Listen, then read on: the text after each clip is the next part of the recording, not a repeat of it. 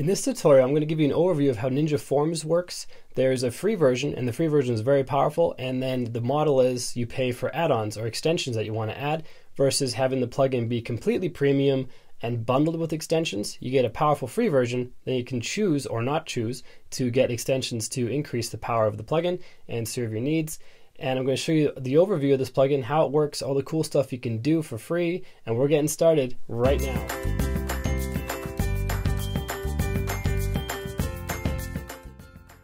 Hey, what's up guys? Welcome back to another video. It's Bjorn from WPLearningLab, where we help you get better at WordPress so you can earn more for yourself, for your clients, and for your business. If it's your first time here and you like WordPress, you like learning tips and tricks and hacks and having things made easy for you, then this is the place for you. Start now by clicking subscribe, then the bell notification icon so you don't miss anything. And then, when you're done that, check out the hosting deal I negotiated for you for 50% off. This is with InMotion. Every deal is a discount. Some of them are over 50%. Some of them are just 50, some are under 50, but either way, every plan has a discount. And if you need new hosting for yourself or for your clients or for your dog that wants a new website, check out that hosting deal because it'll save you money. And with that out of the way, let's head on the screen capture and start doing some WordPress. To get Ninja Forms up and running on your site, first we got to go to Plugins, and then Add New, and then look up Ninja Forms. And the one we're looking for is this first one up here, 1,000,000+ installs, 4.5 stars out of 800 reviews.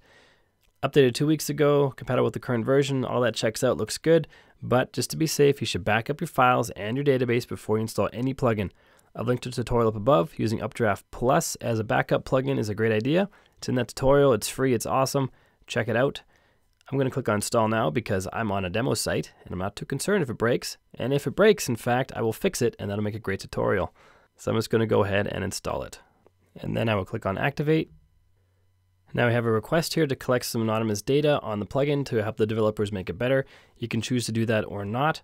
I'm just going to uncheck this box as well, which is, do I want to be on the mailing list? You can choose yes or no for that. I'm going to uncheck that box, click on no for now. Might change that later, who knows. And what Ninja Forms does is it redirects us right to here after we choose that whatever answer we choose. But the plugin added a link option on the left here with a bunch of stuff under it. Now Ninja Forms, I mean, there's a business model, they got to make money too. So they provide a lot of stuff for free and then they like to get paid through you buying add-ons. Other forms, like Gravity Forms for example, you pay for the entire thing. So you pay for the form builder and you pay for the add-ons. Here you get the form builder free, but then you pay for the add-ons. Contact Form 7 you get for free, you get the add-ons for free, but then the quality of the plugin is not as polished as this one, which you're going to see in just a second. If you're a bit on this channel for any amount of time, you've seen a bunch of Contact Form 7 tutorials because it's a popular plugin and people keep requesting tutorials for it, so I keep making them. But this is a very, very polished plugin compared to that. So if we just take this shortcode, we have a pre-built form right here. I haven't even done anything. I haven't even gone to the editor, I haven't done anything. Ninja Forms built this form for us. If I add this to a page, let's see how this form looks compared to a Contact Form 7 form. So I'm just going to call this Ninja Form, paste that shortcode in here, and publish it. And I'm opening up a Contact Form 7 form over here at the same time, and we're going to compare the two. Both are just out of the box, no custom styling. We're going to see how they compare. So this is an out of the box Ninja Form, and this is an out of the box Contact Form 7. They actually look pretty similar. Your theme might have some styling specific to either of these because they're both pretty popular, so it may look different on yours, but for mine in the Divi theme, there's no real styling. Something Ninja Form has out of the box that Contact Form 7 doesn't is validation. So I clicked into these fields, and when I clicked out, it said this field's required. That requires an additional add-on for Contact Form 7. So if we head back into here, let's actually create a new form by clicking on Add New, and we get the option to choose or create a blank form, which means we start from scratch, a Contact Us form, which is a pre-built contact form, a quote request, an event registration. I'm going to choose a quote request form, and let's see what that looks like. So as you can see, it takes us out of the regular WordPress dashboard. There's no more menu on the right. We're still in our site. We're still in the admin area, but this is a dedicated Ninja Form editor. And all these fields that you have in this list right here, these are what the form are built from. So in the very first field, we have, if we click on the gear, we can change it, this to duplicate it, this to delete it. Click on the gear. We see what the information is. Tell us about your project. Tell us about your project. Very good. Under display, doesn't have anything, but you can add a container and an element ID if you want. So the next one that we have is a radio list, and you can make this a required field or not. You can have the label appear above the radio, so all of these will be, there'll be a consultation option, then a radio button will appear above it. And you can also add calculated fields, which I'm sure we'll do in just a second because this is a quote request form. But as we can see for the radio, we can just click on add new and we can add another item. Let's call this new one. And new one, all one word, then click on done, and that is saved. And then we have a text field, looks like, no, a select field. How urgent is this project? Check one of these boxes. Want a new one? New option? Just add a new one. Super simple. You want to rearrange them? Just click and drag on that hamburger icon. Piece of cake. When you're done, click done. Date field. What's the due date? Is it required? Does it default to the current date when someone opens it? Activate that. What's the date format? For the display, we have the same options as before, but also some help text. So you could say below it, if they don't understand what due date is, maybe explain due date. I don't know, it's pretty self-explanatory. Maybe this is a bad example for that, but you can add help text in this box for more information and a description as well. Under the advanced, you can have a placeholder. You can set the ranges. So if you wanted the range to start on 2018 and end on 2019, just enter those years in here. If you've used Contact Form 7, you can tell already the options on here are way more advanced. Here's a text area element where you just add text. You say, describe your project, it's required. You can add restrictions. You can input, or you can limit the amount of input. So you can say, I don't want you to type more than 1,000 characters. So you just have 1,000. And then choose characters from the drop-down, or words if you want to be 1,000 words. So you want to give people enough space to fill out their answer, but you don't want to give them so much space that they can write a novel. And there's a lot of other options to go through, just like the other fields. I'm not going to go through every one right now, but if you want me to do specifics on each one of these, I can, but they're pretty self-explanatory. The first name input field, pretty straightforward. Last name, the email field. We have a phone field, address field, city, state, zip, and the submit button.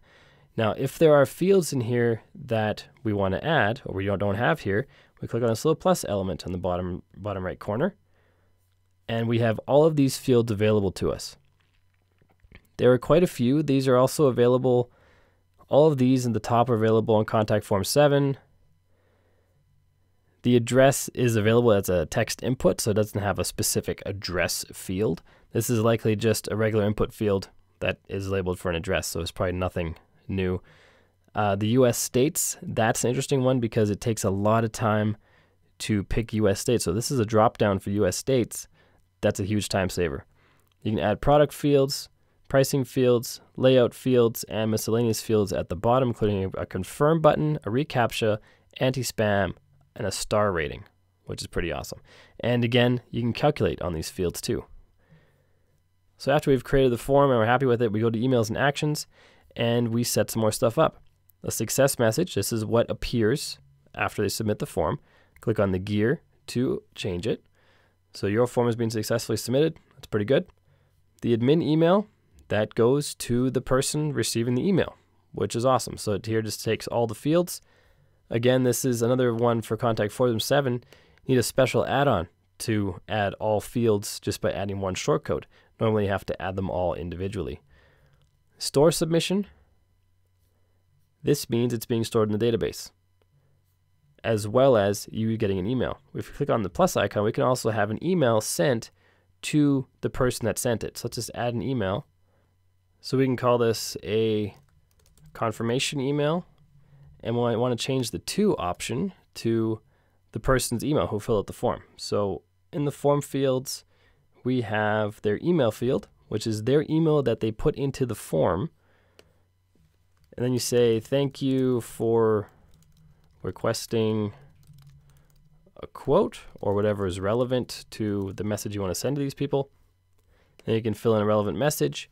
Click on this icon here to add in merge codes. So you could say, if we keep the main one in here, we could say, this is what you sent. And just a confirmation of all the stuff they sent. And then from the from name could be you as the website administrator. So Bjorn for this example, and then just my email address. And now it will be sent looking like it came from me and my email address as a confirmation after they fill out the form, which is pretty sweet. Pretty sweet. Done. And maybe we want to redirect them afterwards as well. Click on redirect. We just fill in a URL. Let's send them to Google. After they're done, now they're going to be redirected. So after they submit, all these things are going to happen. And you can adjust these, delete them, add more, whatever you want. If you do a bunch of changes and you want to undo them, because you don't remember exactly what they were, you can click on this little icon here, and it shows you a history of changes that you made. And let's see, we added, normally undo happens sequentially, but here you can take it out of sequence. So we added the confirmation email before the redirect. So if we can just undo that confirmation email, let's just get rid of this confirmation altogether. Undo all these confirmation steps. And now we should be seeing this confirmation email option going away. Oh, now it's just email. There, gone. So we undid the steps out of sequence, which is pretty handy. Anyway, this gives you history of everything you've done inside of this form. If we go to advanced, we see some more advanced stuff, which is great for developers who want to create some custom coded stuff. I'm not going to go over the specifics here. If you want me to make a custom tutorial for it, let me know. But this is great stuff. And this is built into the free options. One thing you might have seen under actions, click on plus again, we have available integrations here. These are the paid options that you can add in. So if you wanted to integrate MailChimp, this is a free add-on for Contact Form 7, but for Ninja Forms, it's a paid add-on. But the Ninja Form itself comes with way more functionality than Contact Form 7. So it depends on what your business model is and what would most suit your own business. But Contact Form 7 and Ninja Forms and Gravity Forms and WP Forms are all great builders. This depends on which works better for you. And what I really like is the integration with Zapier down here, because Zapier is one of my all-time favorite tools. I haven't checked what kind of integration it has with Zapier, but I know Zapier integrates with MailChimp. So you could potentially just get the Zapier. When a form is submitted, the information is sent to Zapier. You can send that to MailChimp without buying their add-on. You can send it to Slack. I use Slack all day long. You can send it to there without buying their add-on. Trello integrates with Zapier. Who's this? Live chat? What is this one? Aweber? I'm pretty sure Aweber integrates with Zapier. So here's the thing. You can probably end up buying just the Zapier add-on. Let's actually, just for fun, see what kind of stuff Zapier pulls out from Ninja Forms. Look up Ninja in their app list. Here it is right here.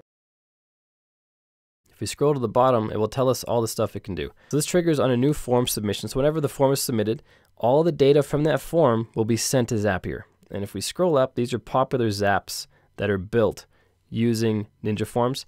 And here's actually the one we're talking about just now. Ninja Forms and MailChimp. Ninja Forms and Slack. I'll bet you anything, we've got Ninja Forms and Trello in here. Let's show 6 more. Ninja Forms and Gmail, Ninja Forms and Trello, Ninja Forms and Monitor, Campaign Monitor, which is another one of the add-ons right here. Anyway, you get the idea. Zapier is also a monthly cost, but it's hugely powerful. So again, it depends on your business model. Do you need Zapier? Yes or no? Is it cheaper for you to just buy the one add-on you need, or is it cheaper for you to tap into Zapier's 1,000 integrations and be able to build an automated machine? Whichever works for you. I'm going to click on Publish. I'm going to show you one more thing I like about Ninja Forms before I put this onto an actual page and see what it looks like. And that is this preview button right here. Let's click on Preview and see what this form looks like. And in fact, I don't even have to put it on a page. Contact form 7, we always have to go out, put it on a page, see how it looks. Whereas here, we're previewing it right in the theme, right on a page. And this is how it looks. Obviously, the styling could be nicer. If you want me to do a CSS tutorial for Ninja Forms, leave a comment in the description down below. I'll make that happen. But the point is, we just created a cool form with functionality that would have taken a lot longer in Contact Form 7.